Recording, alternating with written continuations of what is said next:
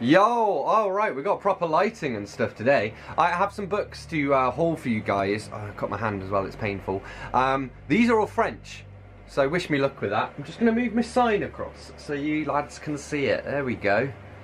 No point having the sign if nobody can see it, alright? Oh, fuck me, Dad. Ah. So basically I bought this job lot of French books and DVDs on eBay. There was a ton of them, right? So I just, yeah. We got Wataru Murayama, Desert Coral #2. Doesn't really matter that I don't know the story because I'm basically reading it to try and pick up some dialogue and words and stuff. We have Maison Defi by par Astra oh no, that's not the author name, but Langue au Chat. I don't think we have an author name on this. Oh, this is from Belgium as well. Very cool.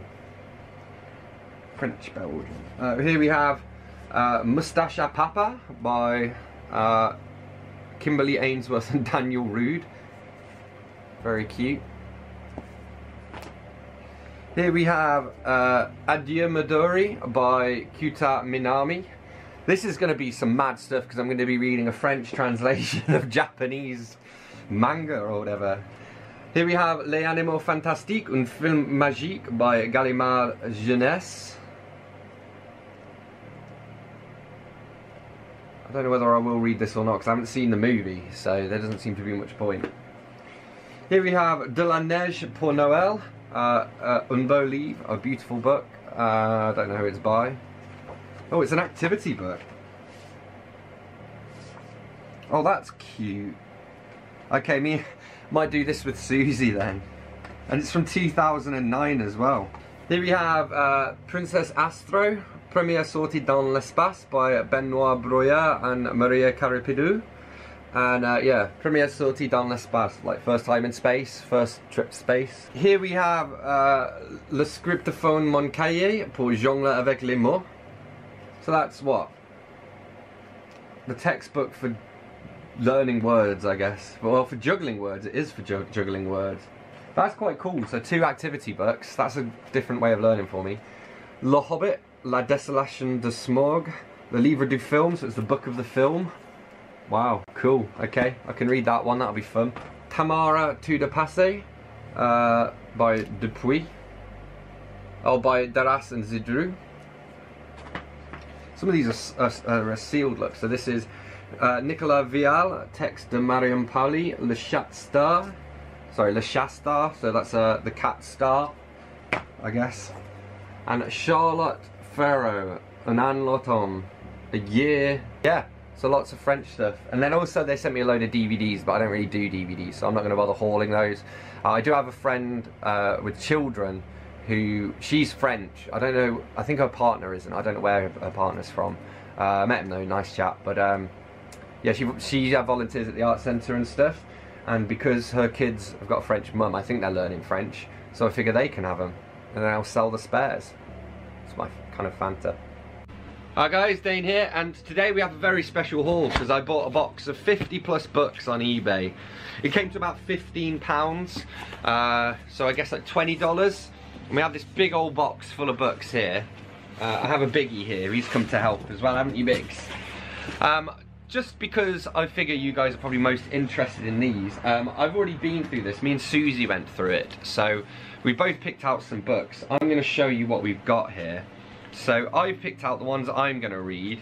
We have here Mill Girl, The Diary of Eliza Halstead, Manchester 1842 to 1843. It's like a, I guess a scholastic book thing. It just looks quite interesting. I like kind of the historical kind of stuff as well. But also it's written by Sue Reid, which is what Susie's birth name was. So yeah. Then I've got Dangerous Days on the Victorian Railways by Terry Deary, creator of Horrible Histories. I like Horrible Histories again, I like history stuff, so that should be interesting. I have The Roving Mind by Isaac Asimov, a panoramic view of fringe science, technology and the science society of the future. Which will be interesting because when was this printed? 83. So it will be interesting to see what he thought the society of the future would be. And then The Suspicions of Mr. Witcher, or The Murder at Road Hill House, Kate Summerscale. I just know it was made into quite a well-known movie, so I thought I'd give that a read. So those are the ones that I'm going to read from this. Note to self, I'll also put this in my monthly haul. So if you're watching this in my monthly haul, I'll also link below to the video I'm filming this for, which is for this special one-off book box haul.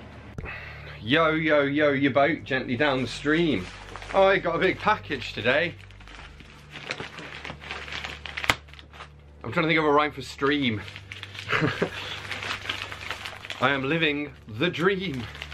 I think I know what these are.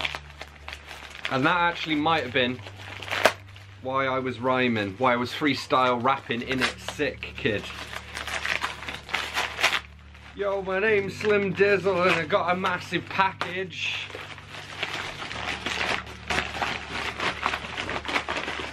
If I'm not online on Facebook, then I'll be right backage.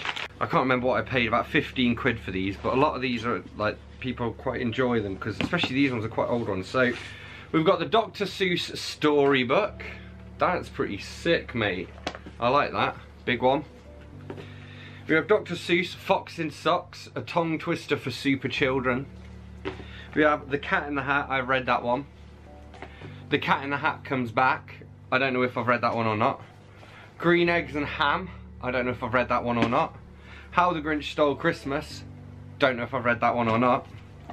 The Lorax. Pretty sure I haven't read it. And Dr. Seuss's Sleep Book. So I'm pretty excited to have all those.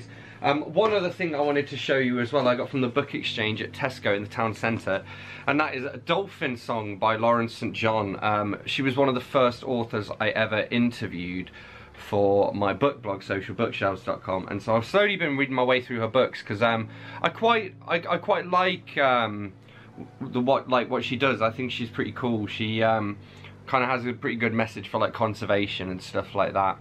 Hello people of YouTube, it is a haul time and we've got some stories behind the hauls. So first off, I've got A Decent Ride by Irvine Welsh. Irvine Welsh is one of my authors who I just want to read all of his work. I quite like this as well because it looks kind of intimidating until you see the font size. It's actually massive. So this shouldn't actually take too long to read. I really do, as I say, enjoy Irvine Welsh, and this was an edition, I got it from like Pound Stretcher. So I think I paid like £1.50 for it or something. So I'm pretty happy with that. So yeah, Susie gave me some books because she's been having a bit of a clear out, and so she gave these to me so that I could put them on my eBay store and or read them if I want to. So here we have, these go together actually, so I'll show you this one. Amanda Palmer, The Art of Asking. I probably won't read that one just because I'm not a particular Amanda Palmer fan. I don't have anything against her, I'm just not particularly interested. This is Beauty, a retelling of the story of Beauty and the Beast by Robin McKinley. We all know how I feel about retellings. This is Anne of Green Gables by Ellen Montgomery, and I might read this one. I'm gonna see. Alright, these are the three that go together. So we have Dante Alighieri, the Divine Comedy Volume 1, Inferno, Divine Comedy Volume 2, Purgatory, and Volume 3, Paradise. So, yeah, I've already read all these and I've got my own copies. Jane Eyre by Charlotte Bronte. I was saying I should read this, but having seen how long it is now, I don't know if I can be bothered. At least not at the present time. Maybe later, in a nicer edition. Here we have To Hold the Bridge by Garth Nix. Here we have one I am definitely going to read. This is Terry Pratchett, The Wit and Wisdom of Discworld. And part of the reason I wanted to read this is just on my list to read all of Terry Pratchett's books. Having said that, it is just a load of excerpts, so it might be a bedtime book, we'll see. And here we have Forgotten English, a merry guide to antiquated words, packed with history, fun facts, literary excerpts and charming drawings by Geoffrey K. Kirk. I'm not going to read it just because I've read a lot of books like this, but pretty cool. So that's what I've got to update you on. Alright, anyway, those are all the books that I hauled in November, so as always, thanks a lot for watching. Don't forget to let me know in the comments if you've read any of these books, and if so, what you thought of them. Hit that like button if you've enjoyed this video, hit that subscribe button for more, and I will see you soon for another bookish video. Thanks a lot. Bye-bye.